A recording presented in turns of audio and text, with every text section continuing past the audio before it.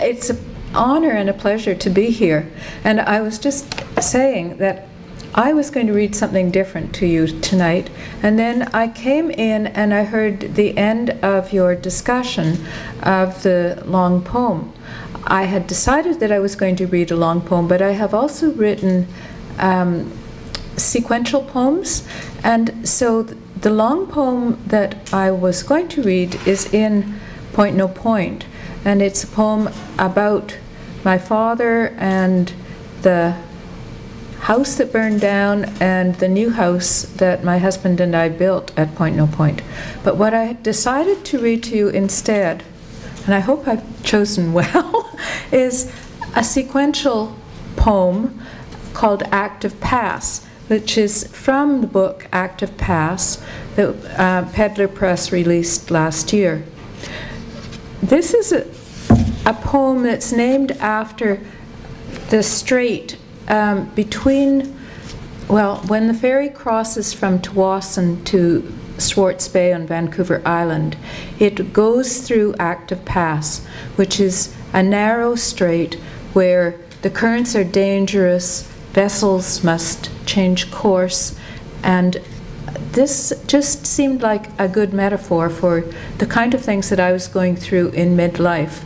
So this sequence of poems they are 21 ghazals, and oh, I don't want to keep knocking that.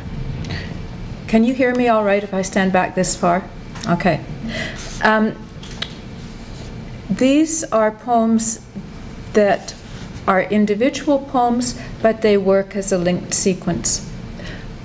And they're ghazals, so that the relationship between the verses is clandestine. The links are more like the links in haiku or in linked renga.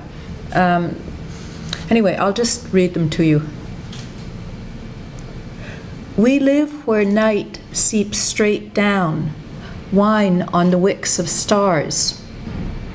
A rock carved by waves and warmed by sun that's easy to sit in. A lap, a body to lean on. I'm a little deafened by the constant breaking of the ocean.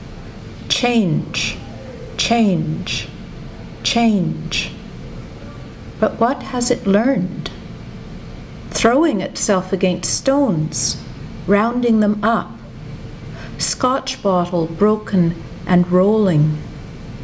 My father softened as beach glass, ground down.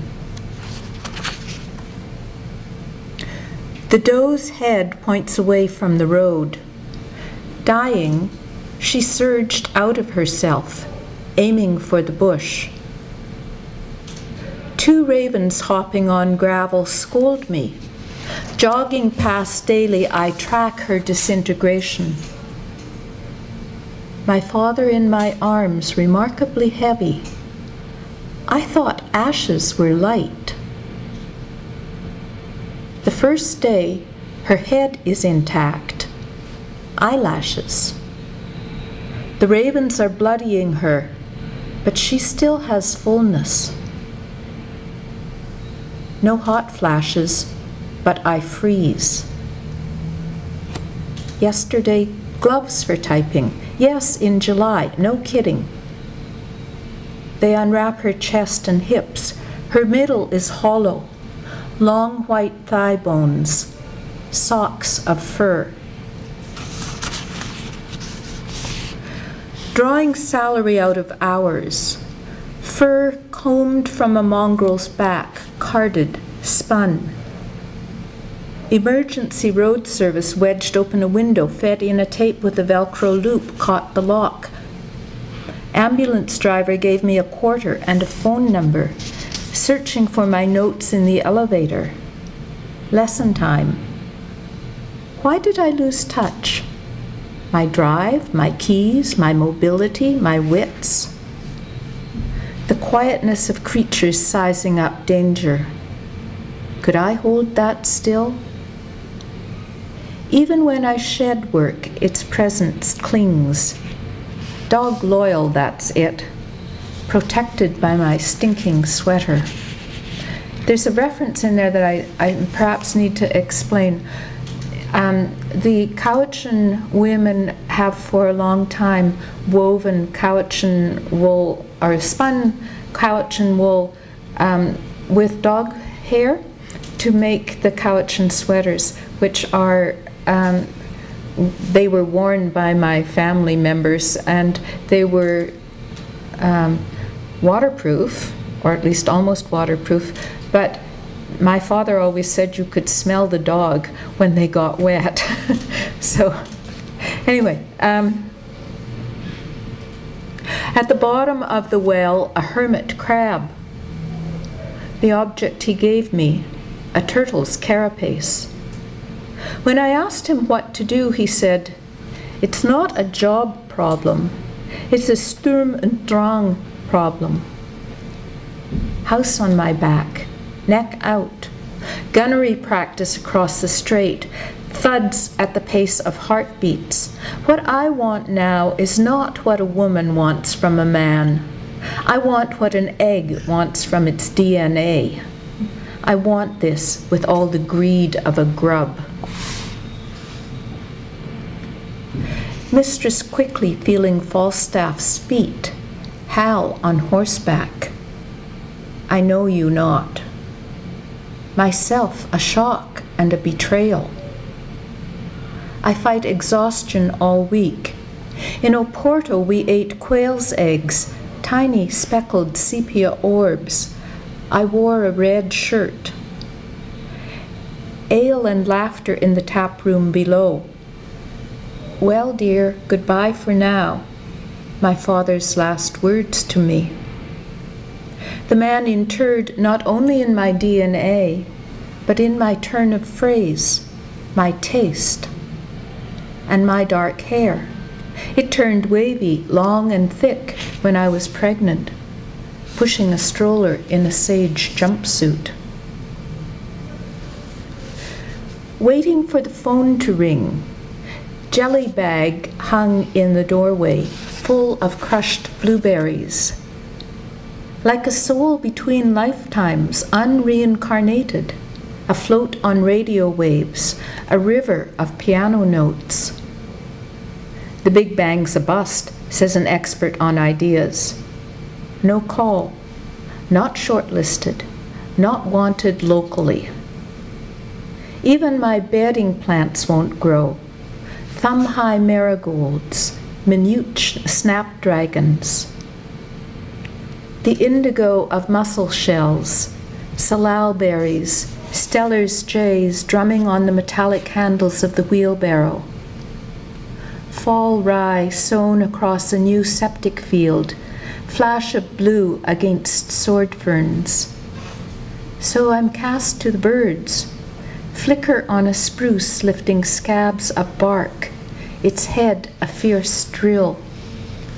Perhaps I should also say that this sequence of poems was written about a period in my life when I first moved away from Vancouver to Vancouver Island, where I was living at Point No Point, and I was commuting between Vancouver and Vancouver Island because I was still teaching in the Vancouver area and living on the island. So there was a lot of ferry traffic in that year in particular. That went on for a number of years. But it was also a time when both my parents had died, my father most recently, and I was grieving for him, and I was smack in the middle of a brutal menopause. And there was a whole lot of midlife stuff going on,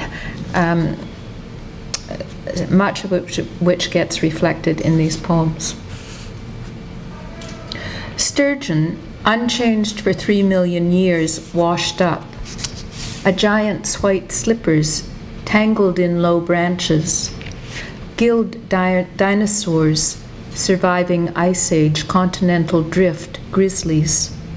We've slain the giant, turned its river into a drain. Already the wired, tired state. One day back and I'm into it. Sleep, the water my mind leapfrogs. I remember deep sedge, waving willows, stream's edge, dreaming. Ghosts in the river, the radio called them. Marking time. 19-hour days.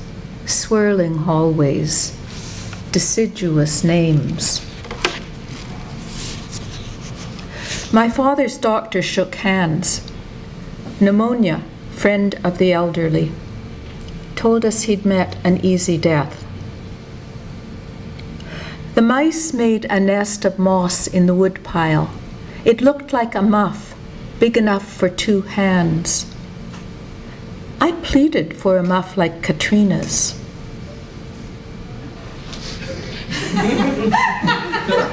When nobody's moving, when everybody's wrapped, listening to you, the lights go up because they're motion detectors. So when they're bored and the lights stay on the whole time, it's not a good thing. Okay, that was exciting. I pleaded for a muff like Katrina's, the storybook skaters. No siree, my mother said. Your hands would be stuck. In intensive care, they paralyzed her. She was fighting the respirator. Stroking her forehead and singing, Skeeter's am a humming, and there's a long, long trail a winding. If only I could have held his hand. Hers puffed up, but the touch, our touch, lasts. The kitchen has a built-in ironing board and copper pennies dropped by former tenants between the stove and fridge. I circulate in hallways, mailbox, laundry, garbage. Ferries split the week. Nights in a pumpkin shell.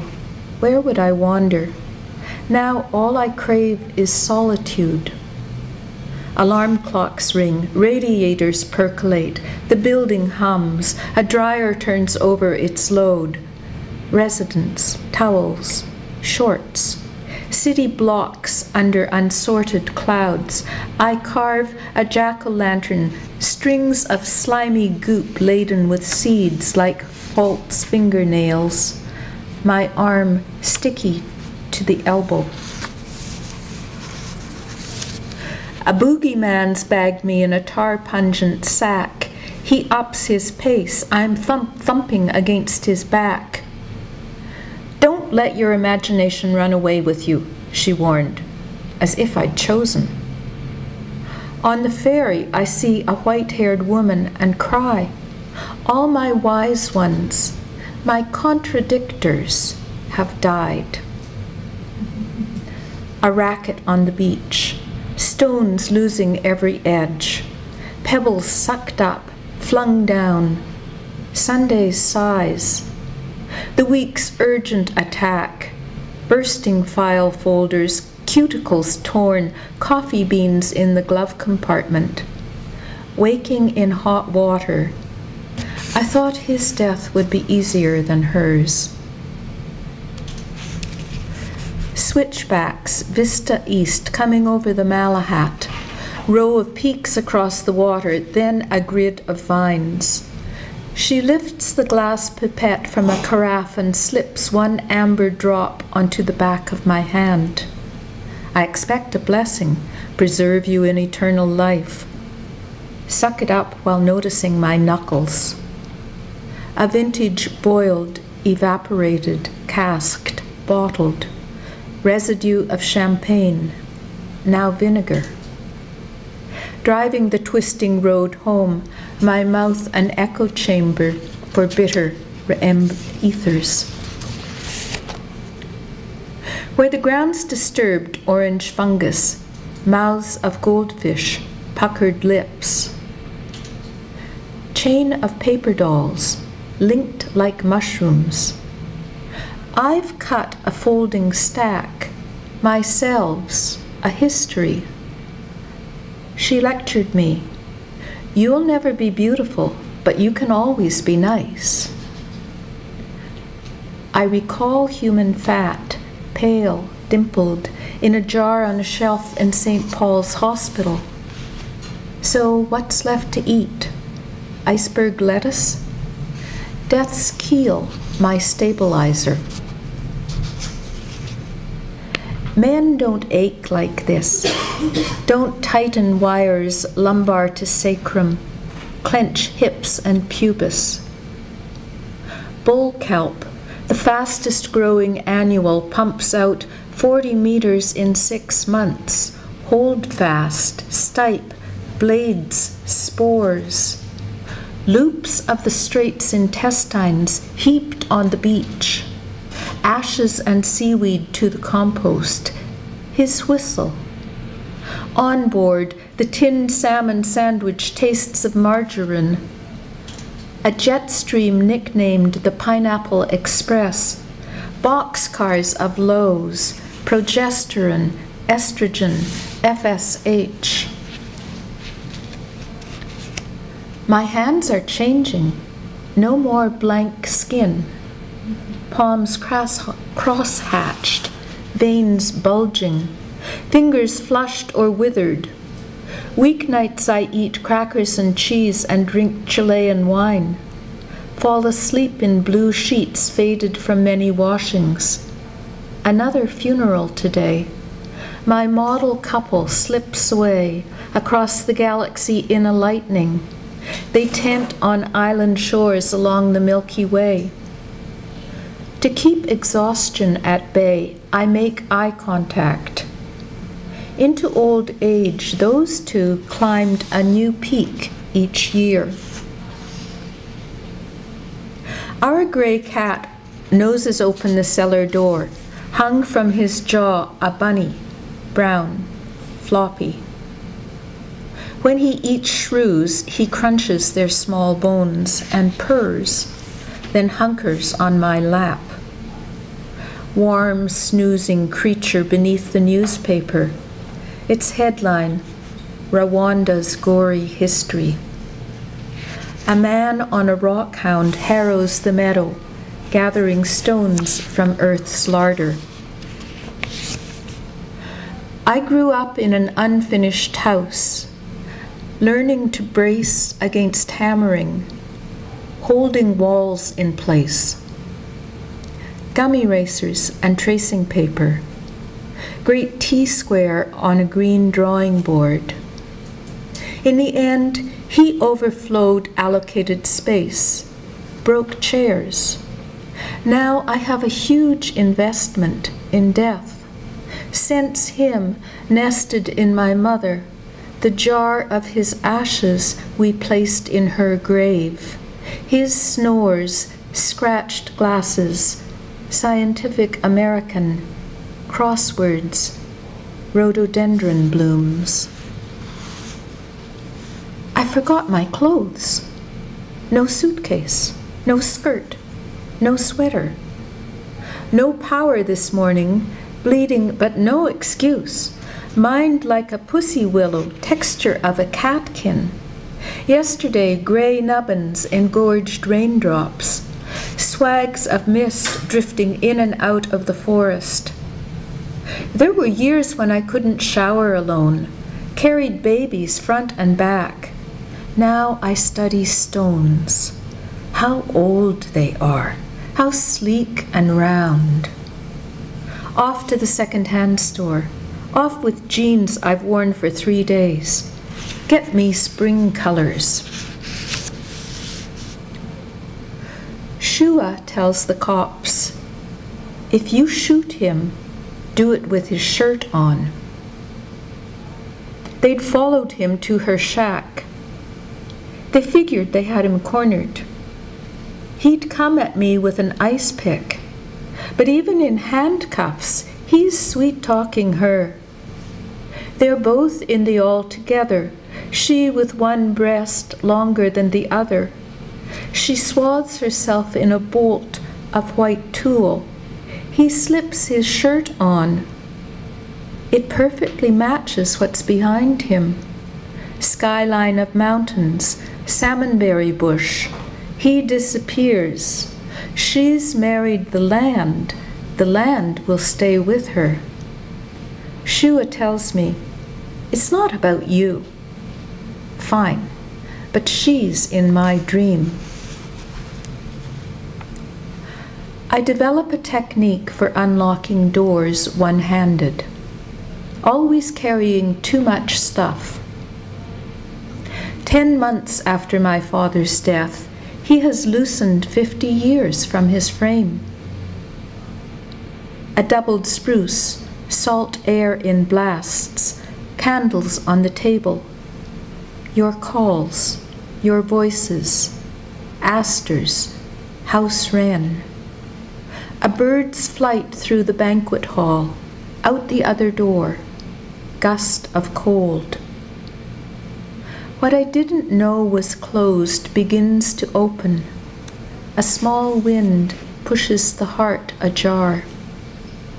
Is it this simple? In the lap of a boulder, a pool of salt water, maroon sea stars, rough skin. Mount Baker sliced by telephone lines, the Fraser Delta waterlogged. Driving Highway 10 laid straight out past horses in muddy paddocks, poles and wires. Mountains in a sunbreak up the valley, golden ears to the north. Draining from the Fraser's mouth a plume of brown, the shock of horsepower. In Siena at Palio, pressed against temporary fencing, inches from steaming flanks, streaming tails, bareback riders 6 abreast at the top of the track, churning by, pounding into yesterday. A year of patience, a friend called it. When exhausted, do not start anything. No recriminations, no fixes. A year in the compost bin, when mud floods you, when your outlook's cut to bits. Going home with 5 plastic bags of chicken shit for the garden we're starting from scratch. Going home up the gravel drive beyond streetlights, municipal water, or garbage collection. Mother read Baha'i texts while smoking on the toilet. Toyota station wagons, my confessional. After little islands, the big one, I can smell the Pacific, feel my cheek on your chest. Thank you.